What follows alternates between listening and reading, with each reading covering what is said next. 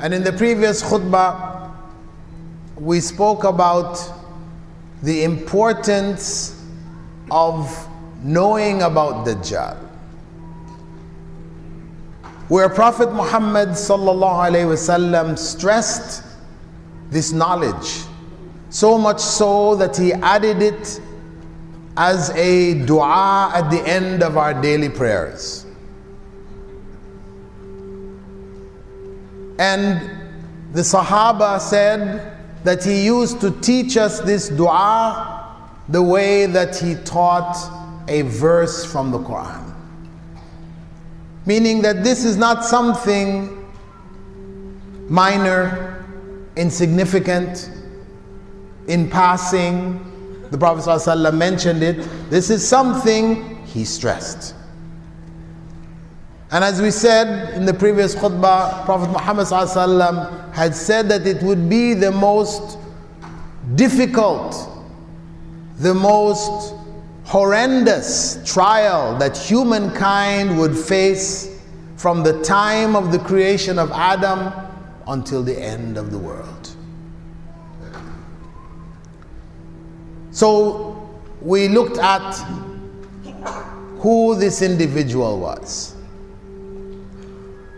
And we clarified in those descriptions given by the Prophet ﷺ that Ad-Dajjal was a man, was an individual. And he cannot be reinterpreted as some have done today. You can find on the internet those who claim that Ad-Dajjal is the United Kingdom, Britain, as the Protestants back in the 15th century claimed that Ad-Dajjal was the Pope, the head of the Catholics. Ad-Dajjal is a particular human being. At least the Christians got it right. He was a man. May have been the wrong man, but at least they had it clear that it was a man. Prophet Muhammad ﷺ, after describing the features of his face, his neck, his build, how he would walk, all of these different things, he went on to say that there is a particular individual amongst them by the name of Abdul Uzza ibn Qatan, who was from, he identified from the Mustalaq clan of the Khuza'a tribe in pre-Islamic times. He was known to the people. That's who Dajjal most looks like.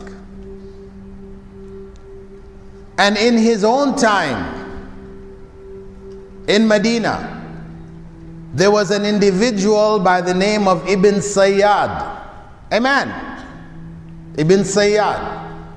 Word spread in Medina that he was able to read people's minds.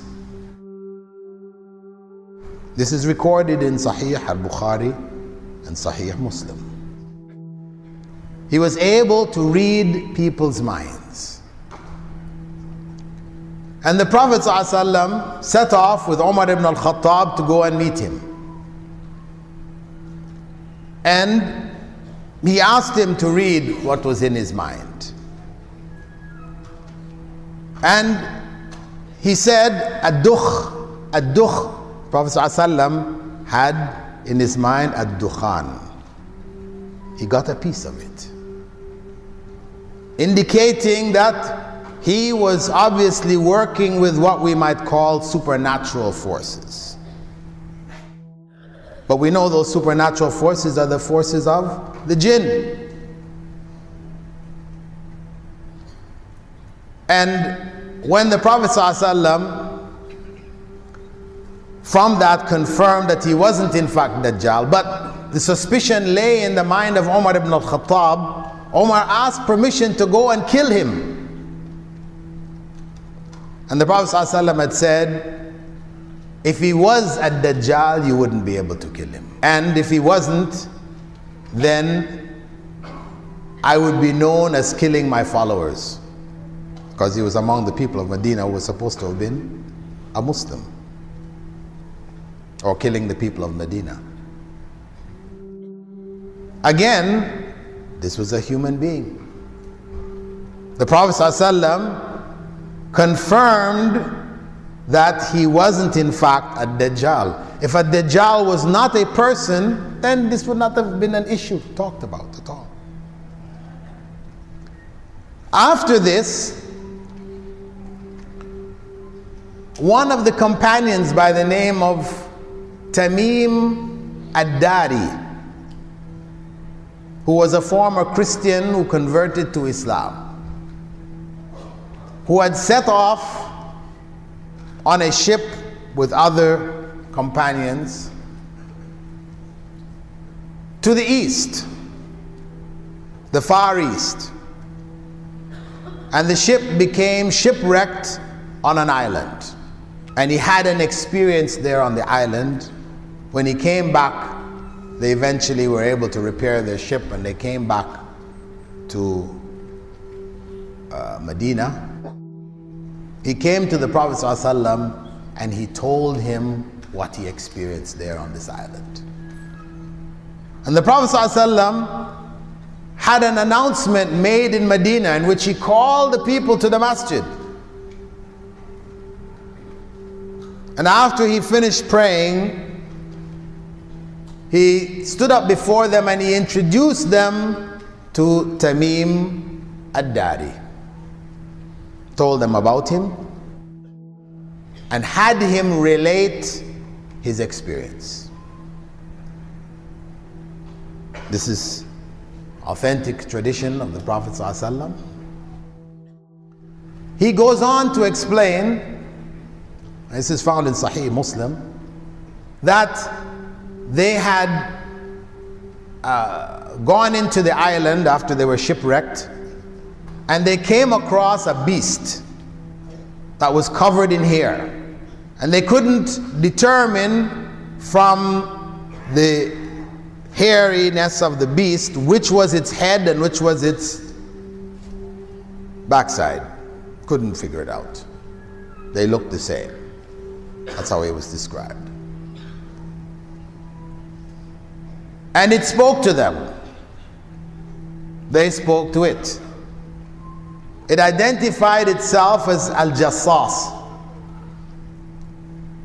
And it told them about someone in a monastery that is waiting for them. So they went, taking all the precautions, assuming that this is something devilish, evil. They came into the monastery and they found there a man who met the description that the Prophet ﷺ gave of a Dajjal. And he was chained, arms chained to his neck, feet shackled. And he asked them questions. They answered, explaining who they were, where they came from, etc. And in the end, when they asked him, so who are you? He said, I am a Dajjal, and a time will come, not too long from now, when I will be free.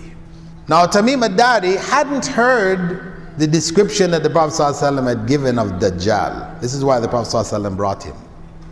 He was a convert to Islam. He hadn't heard these descriptions. So he had him say to them what they saw, what they experienced. Because this was confirmation to the people. Not that anybody would disbelieve Prophet Muhammad ﷺ anyway, right? But it was just further confirmation of Dajjal and the information that he is already present in the world. But like the Gog and the Magog, Ya'juj and Ma'juj, they are not known to people. Where they are exactly is unknown. The time of their release is with Allah, he is chained, and his time would come. This is the information that the Prophet ﷺ gave us. Some people would ask, how is it that he was already in the world in the time of Prophet Muhammad ﷺ 1,400 years ago?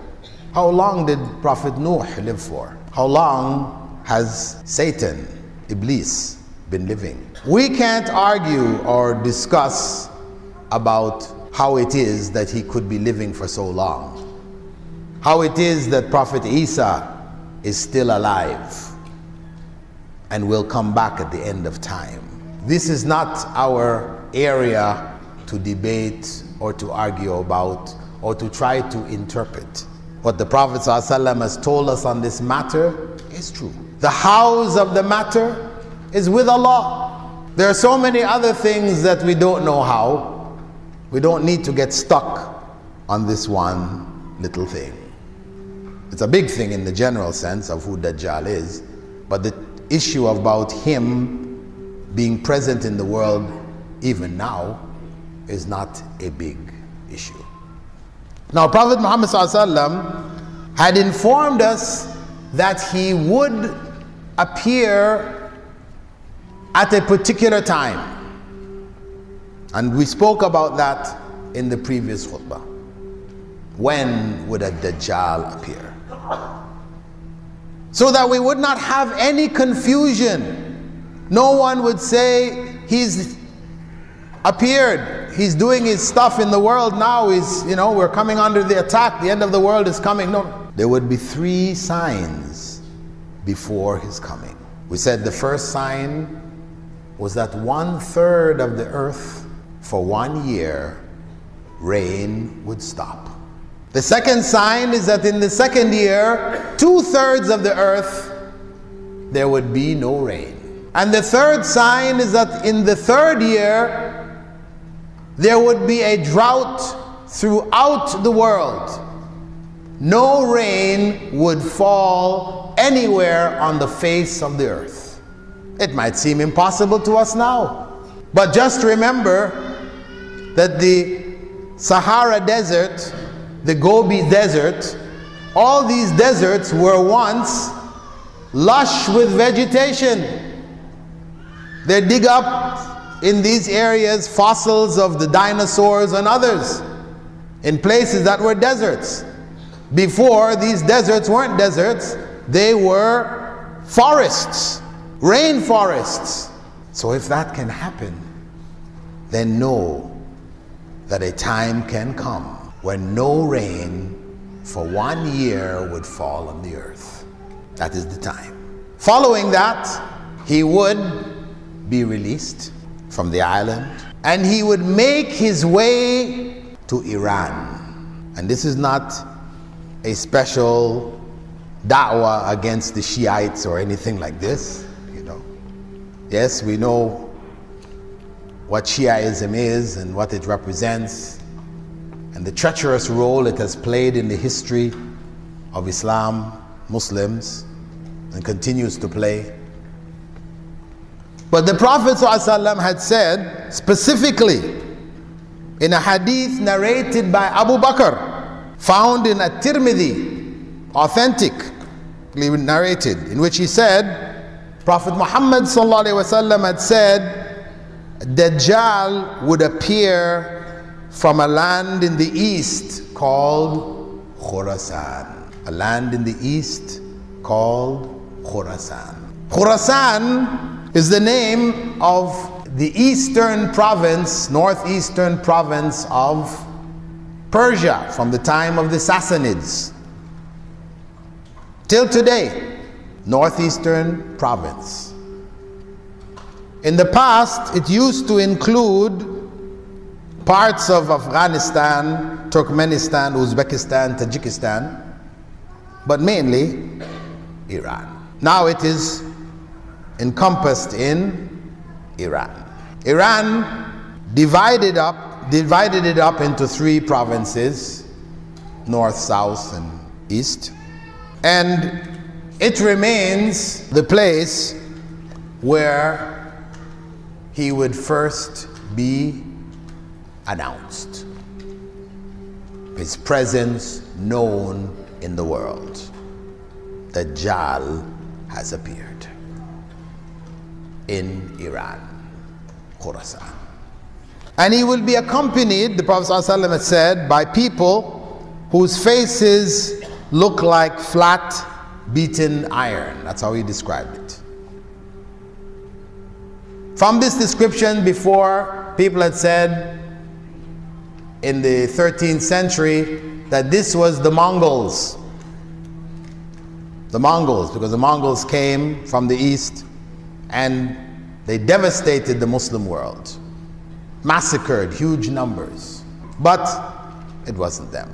Furthermore, the Prophet ﷺ had said that he would make contact with the Muslim forces between Syria and Iraq. This is where his forces will have come together. Those following him would have come together, and the beginning of the battle for the world would take place.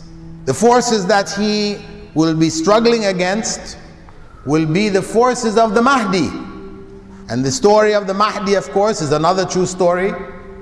Again, our children know about Superman, Spider-Man, and all the other men, but they don't know about the Mahdi. But that is another story. The point is that he would be one who Allah would raise up amongst the Muslim Ummah in that period, who would reunite the Muslim world and become the world leader of the Muslim states, Muslim peoples.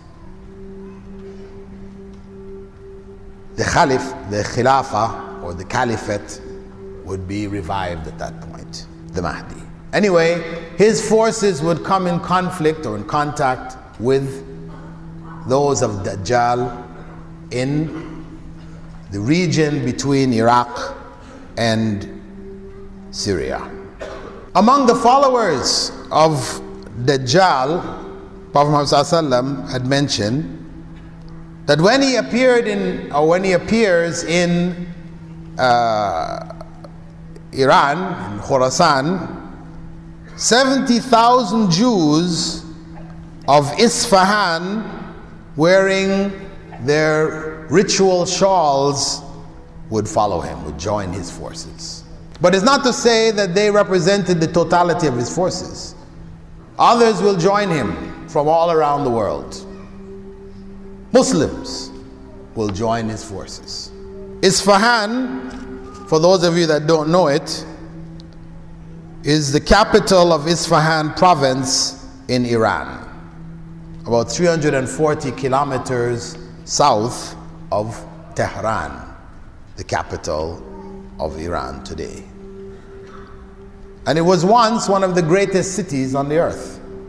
It's known, a major city. Now it doesn't have much significance to most of the world, but at one time it was a great city.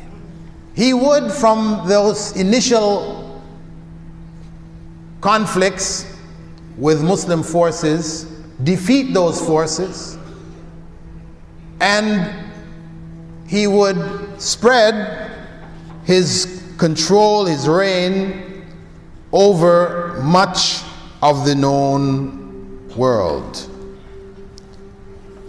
What we know of the world today, much of it would be under his control. And we said that when he appeared, he would appear after this period of drought, and he will have with him a mountain of bread and a mountain of meat which would follow him. Two mountains would follow him. Of course, in your mind you're trying to figure out how mountains are going to follow him. Don't go into the house. Leave the house to Allah. But a mountain of bread and meat would follow him. Remember, he's coming at the time of mass starvation across the earth. He will call people to believe in him. Believe in him as what? As a prophet? No. We said he would be calling them to believe in him as God, as Allah, to accept him as their Lord. Now, historically, we've had people do this before. I mentioned. In New York City, we had Father Divine, who claimed he was God. He fed the poor during the Depression. In South India, we had Sai Baba, who claimed he was God incarnate. He fed the poor, set up hospitals, benefited people. So we have had people at different points who claimed that they were God, but their claims could not affect the world. It may have affected the people of that region who were desperate and poor, so that a number of them may follow them, but they didn't affect the world. It would be nothing compared to the trial of Dajjal. You have world starvation. And those people who accept his call and believe in him, he will command the sky to rain for them, and it would begin to rain. And the earth would bear fruit.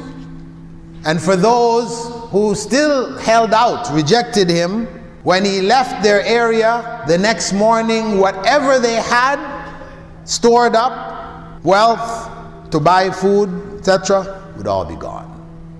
Wherever he went or he goes, he will command the earth to bring forth its treasures, the gold, the silver, whatever wealth lay beneath the surface of the earth would come out, and it would follow him. And the Prophet ﷺ had said he would go across the earth from one end to the other, north, south, east, west, like wind-driven rain, entering all the cities of the earth. And he warned us that if we hear that he is coming, not to think that we could stand before him, that we are going to resist him, but to flee.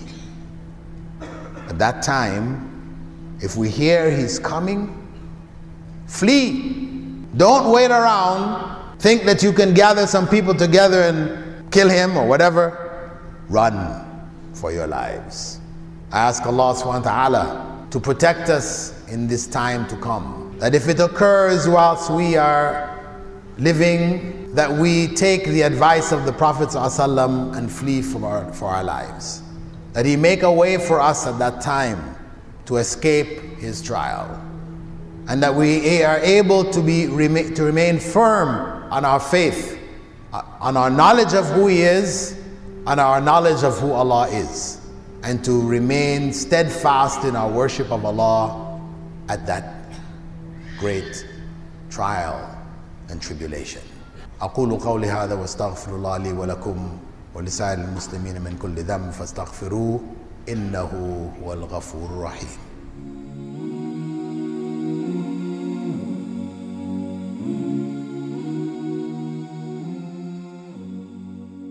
Unlock spiritual enrichment with One Islam TV app.